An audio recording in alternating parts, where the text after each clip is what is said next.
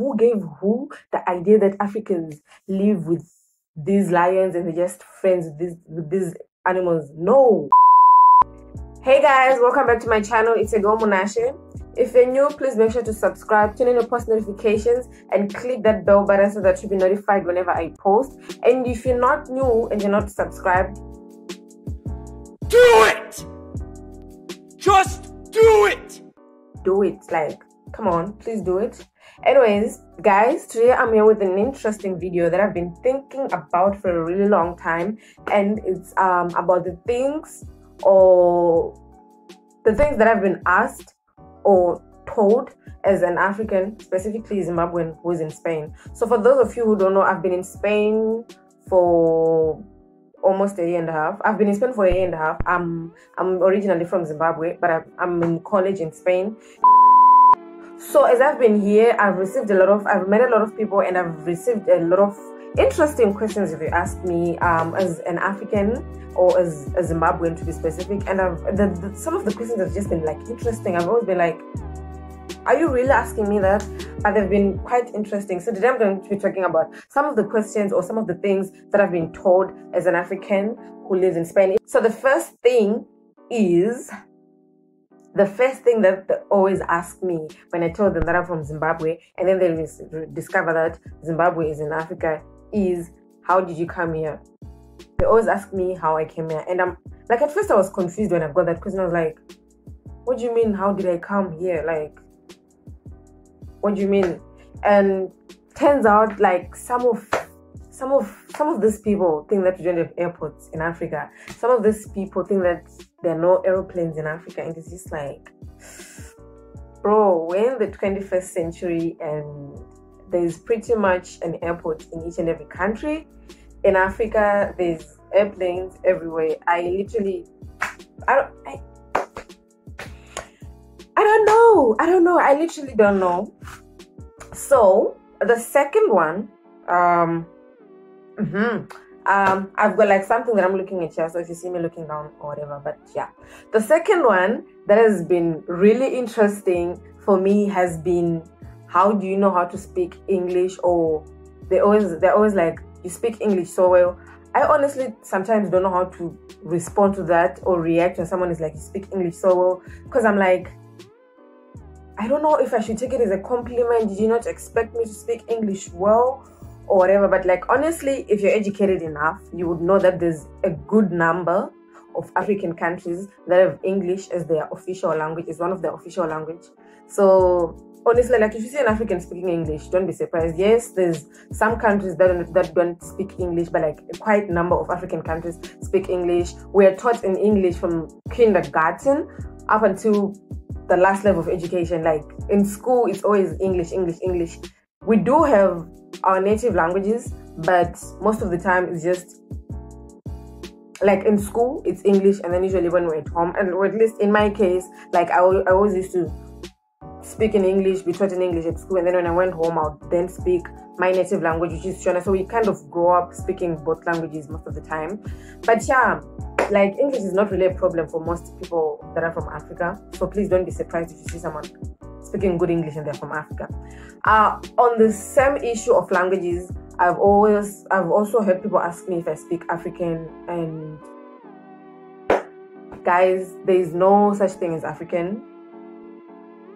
We don't know what African is. Africa consists of 54 or 55, I'm not really sure, countries, and we don't speak one language. There's a lot of language in each and every country. Like in my country, there's languages like Shona, Ndebele, Venda, Tonga, and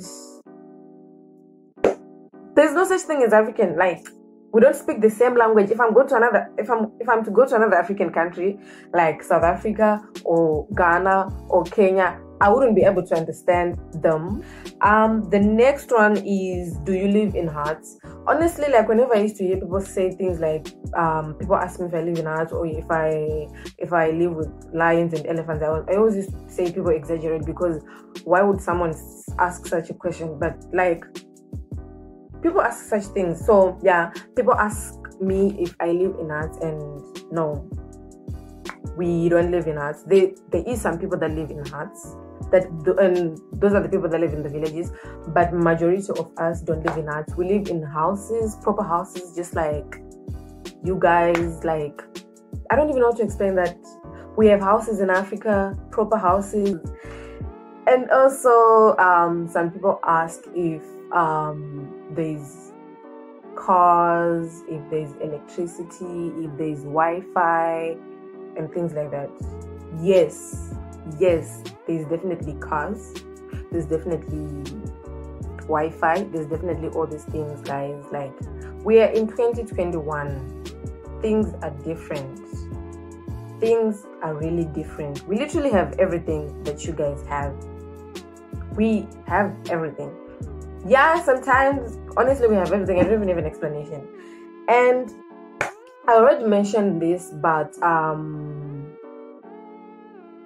oh yeah, about elephants and lions. Yeah, whenever I'm from Zimbabwe, people are always like, do you live with lions? Do you live with elephants? Do you pet lions? Do you pet elephants? No, guys. If I was to see a lion in front of me, or an elephant, or a cheetah, or whatever, I would run away. Like, I would literally, honestly, maybe I wouldn't be able to run away. I would literally just collapse. That would be the end of me. I would have a heart attack, because those animals are scary. Do you guys actually realize that these are wild animals? They're scary. I don't know who gave who the idea that Africans live with these lions and they're just friends with these animals. No. We don't live with wild animals. We don't live with elephants, with lions. There is definitely lions in most countries in Africa. There's definitely elephants. There's a lot of wild animals, but they're in national parks, and whenever we go see them, they're always fenced. We don't pet lions. Just like you guys, we also pet dogs, cats, and things like that. We don't pet lions, honestly. Like, I'm sorry to disappoint most of you, but no, we don't pet lions. We don't live with lions. We don't do that shit, okay?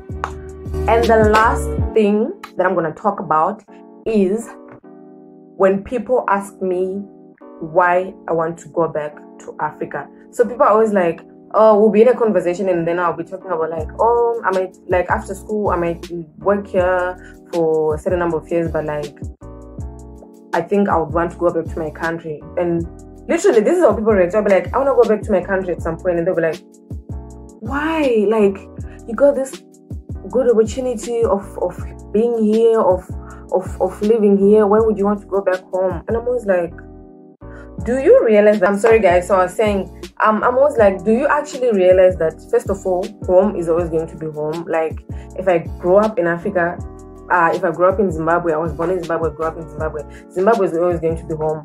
Yes, I might have certain things here that I can't really get in honestly, in my case, there's nothing, like, it's just the same. But if someone says they want to go back to their country, don't think that they're making an irrational decision. Guys, this is a disclaimer. I know there's a lot of people here in Spain that are educated, that know everything, and it's not everyone that has this kind of mindset, but I'm just talking about those that do not know. So if you are in Spain and you happen to be watching this video, please don't be offended. Anyways, guys, that was it for today's video. I hope you guys enjoy. I hope it was entertaining, and I just hope that you learned something. Please don't forget to subscribe, comment, turn on your post notifications, and do all the good stuff. I'll see you guys in the next video. Bye.